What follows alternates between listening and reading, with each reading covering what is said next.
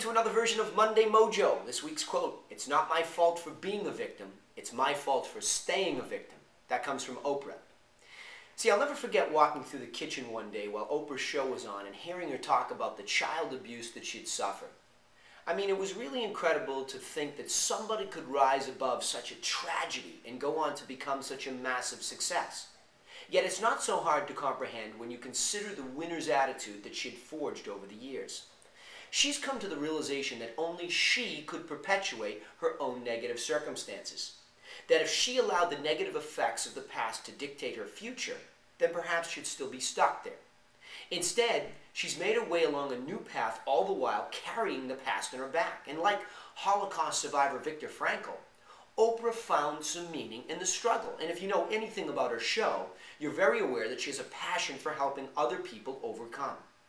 She's taken her burden and transformed it into a platform from which she helps others bundle up their baggage and move on. Well, I'll give even more credit to my mother, who for many years has told me that no matter what roadblocks we have faced, we need to learn how to kick the bucket. In other words, get over it and keep moving on. She speaks from experience because she suffered through a rugged childhood in a government housing project and the ups and downs of an alcoholic father.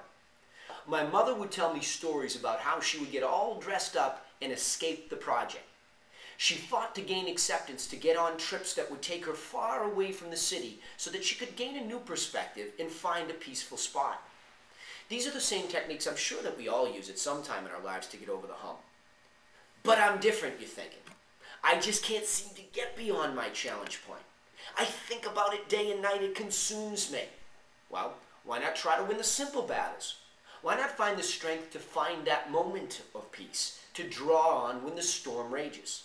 I watched an incredible episode of a guy who had endeavored to ride around the world on a motorcycle and meet different people from a variety of cultures and write about them. Well, at one point he finds himself in the hills of Medellin, Colombia, where he's kidnapped by leftist guerrillas and marched 8 hours into the woods.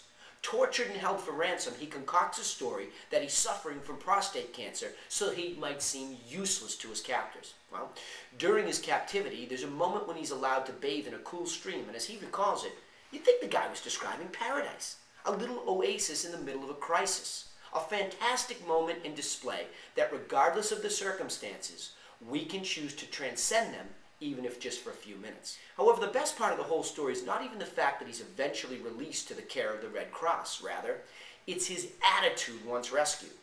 Although he's completely emaciated and beaten down, he describes how at that point he must continue on the journey, otherwise the rebels would have a true victory. Well, quickly you realize that this guy's not talking about the guerrillas at all. This man was looking straight in the face of any hurdle. Now, I don't want you to think that this guy was some type of modern-day superhero, because he wasn't. Neither was he some lunatic obsessed with a mission. I mean, I thought he was spot on. What happens when we do let our negative circumstances dictate our outcome? What if we did turn tail and run home to the comfort of what really he knew? What if he never traveled the world and touched the lives with his story of perseverance? Who would he have become? You can just imagine him curled up in a ball in his bed, crying himself to sleep, popping sleeping pills just to escape the pain. But he chose differently. However, he still bleeds just like us. He still cries as he recalls the ordeal, especially as a gun is fired right over his head while he stares into an empty grave. Yet again, the simple wisdom is that he chose to kick the bucket. So why is it so difficult for us to do the same? Why do we find it so difficult to channel our anger into positive endeavors? Well, if I were a psychological scientist, I would work day and night on the formula for the conversion of anger into inspirational dissatisfaction, and I'd give out free doses every day. You could line up to get a sip of the converter that would help you stop pointing your finger. You'd stop blaming the world, your friends, your family for what's gone wrong in your life. It would then give you great clarity to see yourself for what you really are, not what other people want you to be, but what you're truly capable of with no boundaries, where you go headlong into challenge instead of turning back. And I'll leave you with the story of a little guy learning how to skate. Well, as I skated behind him, I could see his hesitancy. His body position told me that he was preparing for a crash and burn. He was wobbly and shaky as he contemplated what could go wrong next. You see, I could see myself in his eyes because he's my boy. At his age, I never clearly knew that I should take the agony of falling down and channel it into my desire to achieve. So I encouraged him to get mad and pick up his feet and make it happen. And he did. He was better in an instant, and even though his new wipeouts at this new speed were even bigger, he knew he could never be the same.